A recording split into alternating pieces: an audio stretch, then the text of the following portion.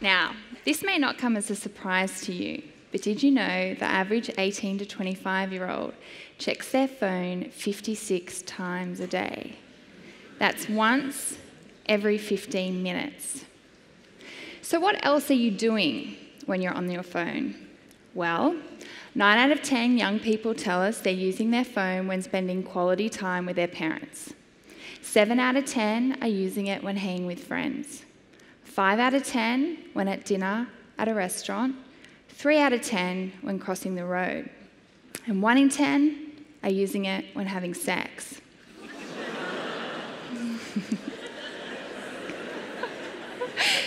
Statistics like these never fail to impress me, because they show just how much of our lives have become infiltrated by a device weighing a mere 150 grams.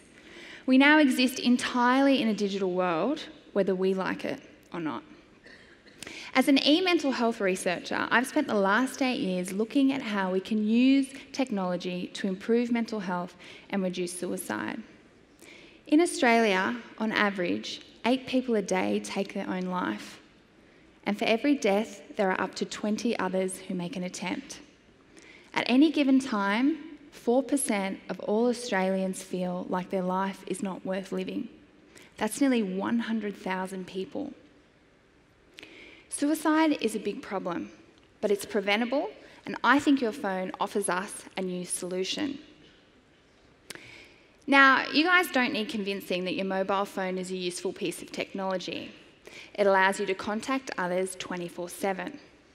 And there are plenty of people who think this is a bad thing.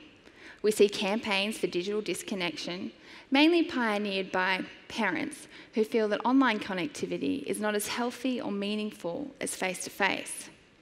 And you can't blame them, right? Parents see a lot of phones. But in general, this disbelief in online connectivity bothers me, and it should bother you also. Why? Well, your phone connects you to support and gives you a voice. I've spent the last 5 months travelling around to Australian high schools asking students what they need and want when going through a tough time. And overwhelmingly, these students tell me that they would prefer to be asked via their mobile, and not a phone call, a text message. These same students tell me that when something is up, they don't want the adults in their life to know first up, like parents and teachers. They'd prefer to turn to a friend. And we get the same response when we turn to university students and other young adults who all tell us they would prefer to turn to a friend. And this is because seeking professional help, although it's entirely necessary and very effective, it can be really daunting. We have trouble finding the right words to explain how we're feeling. And this is made harder when the person doesn't know us. So all of us, we all turn to our friends. And for someone out there, you are that friend. And your phone gives you a tool to reach out. But we have to remember who and what we're dealing with here. Mental illness and suicide is notoriously stigmatised. Young people feel that if they disclose their mental illness, they'll be seen as weak or different or selfish. This means that there are a number of cases of mental illness that go undetected, so help seeking is delayed, often by up to 15 years. This makes recovery a lot harder. Researchers like myself know that if we can have a better method of detection, we can lower the suicide rate. And we think your phone allows us to do just that. How? Well, every one of you out there who owns a phone or has ever opened an internet browser has what I call a digital footprint. And I think you'd be surprised by just how much we can learn about your mental health from your digital footprint. Take a minute to think about your social media feed. Have you ever seen a post that left you just feeling not quite right? Or it might not be the post and what it says exactly, but what the person is doing. For example, an image of your friend doing something risky or dangerous or out of character. These can be signs that your friend isn't in a good place, and this can represent a risk for suicide or mental illness. And believe me, signs like these get shared on social media every day.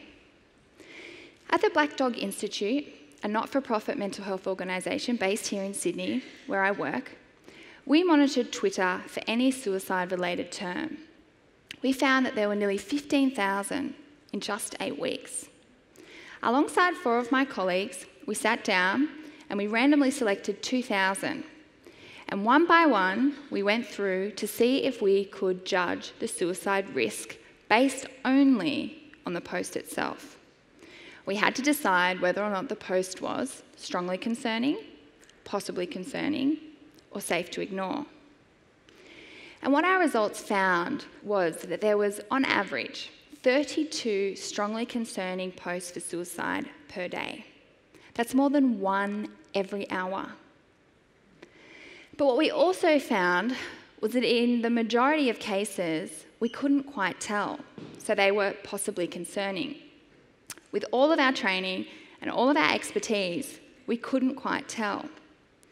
And what that means is that all of you out there, you're likely to face the same challenges when trying to determine your own feed. And this is made particularly hard because a lot of people joke about suicide and a lot of people joke about mental illness. Take, for example, the status update, "I'm as emotionally stable as an IKEA table." You might laugh. You might like it. You might know how the person feels, so you respond. Or you might not really know what to think, so you just scroll on past and you ignore it. And that's what we found happened on the Chinese version of Twitter, Weibo. With our overseas collaborators, we analysed responses made to online suicides. And what we found that was very few of the responses were helpful, many were stigmatising, and most people didn't respond at all.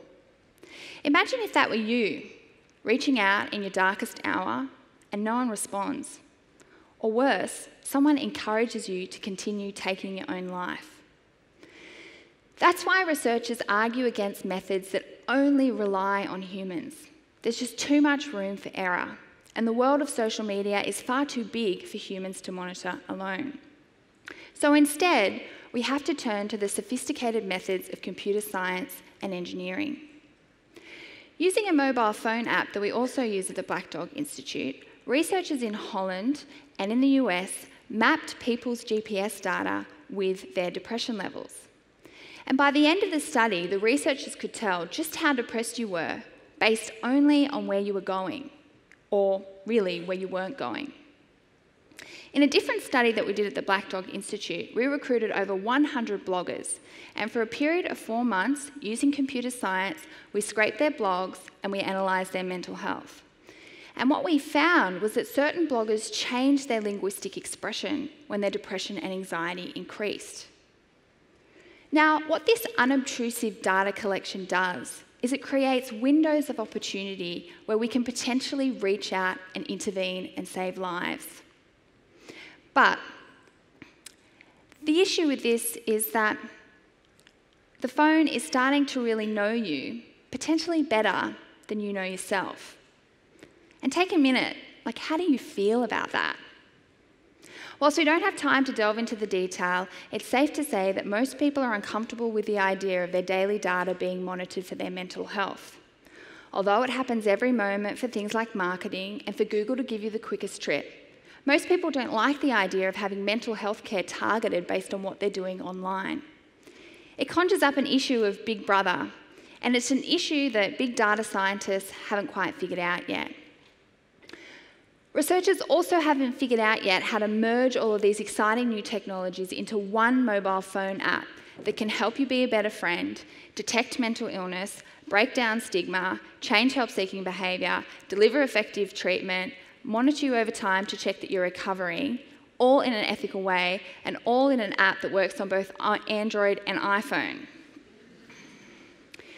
We don't have all the answers, but we're getting there and we're not giving up. In the meantime, don't underestimate the power of your mobile phone for suicide prevention and mental health.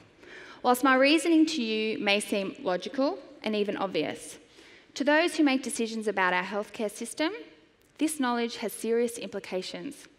Because what it means is that the future of our mental health lies in your hands, literally. What you have in your bag or your pocket right now has a powerful impact on those around you. And it helps researchers like me to better understand mental health and create better programs for tackling illness. So, next time you check your phone, which is likely to be in the next 15 minutes, try to look at it and everything on it a little bit differently. Remember that this piece of technology can save lives. Your phone is our weapon against mental illness. How you choose to use it, well, that one's up to you. Thank you.